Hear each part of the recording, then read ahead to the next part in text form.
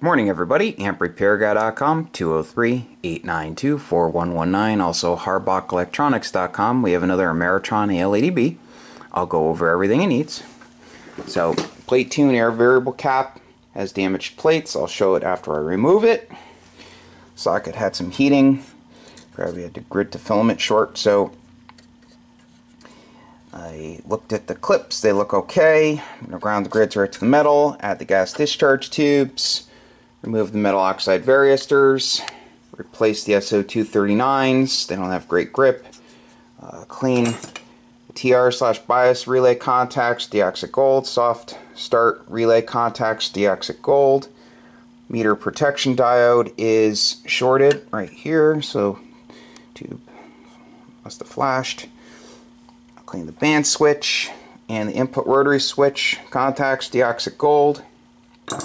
So I don't try to clean plates anymore because that's like a lot of times it's just doesn't rejuvenate it to the point where it's at the same voltage breakdown as a stock one. So I always put a brand new one inside. I had bought up the stock from Ameritron and I'll have more made once I get close to running out. So, and these are not for sale right now.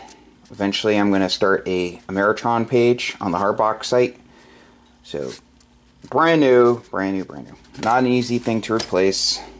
Knobs have to come off, panel has to come off. Very delicate procedure. So I'm gonna get to work and I will see you guys in a bit. Stay tuned. Okay, so the old one is out. See the damage there. It's been arcing in between.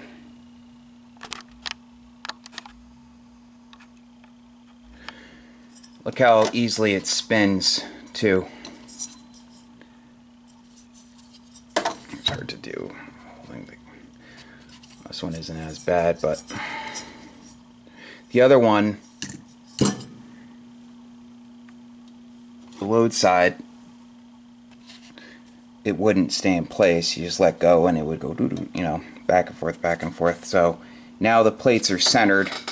I had to loosen the nut and tighten up on the screw just a hair to push the plates that way, because the plates, the ones that rotate at ground potential, were closer to the fixed ones. They were shifted that way. So I'm going to install the new one. I'll get rid of some of this dust and get back to work. See you guys soon. Okay, so I'm back with the completed Ameritron Al-80b. So something the customer did not tell me was he was using it on FT-8. FT-8's really hard on an amplifier and a transceiver. So you need to go buy the manual and the specifications for that mode of operation. That would explain why the strap, the anode strap, was like cooked. I replaced it. So I'm going to go over everything I did real quick. And then I'm going to go relax. It's been a long day.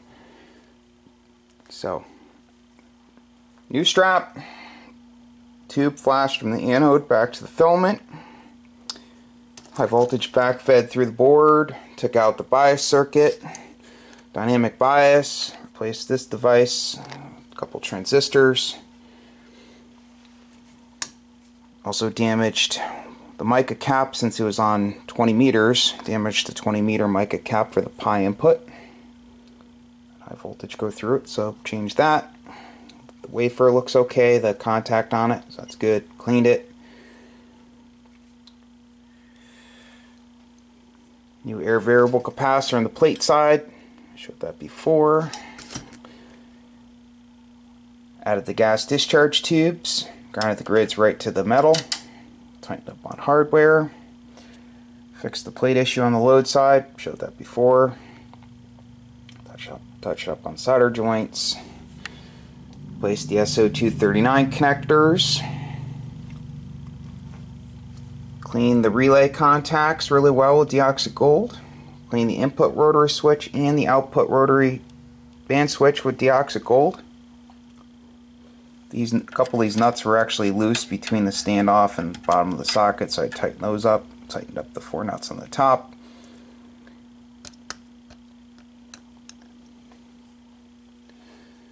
So that's about it. So, if you need an amplifier repaired, feel free to give me a call. Phone number is 203-892-4119. Website's amprepairguy.com. My other website is harbackelectronics.com. Oh, by the way, I picked up the Henry AK Ultra today from the shipping depot. So that's in the crate in the back of my truck.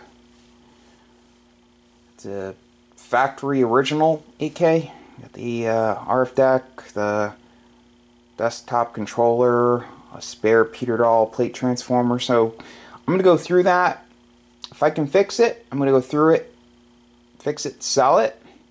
If not, if there's too much wrong with it, I'm going to part it out. I hate to part it out. I'm going to try my best not to part it out.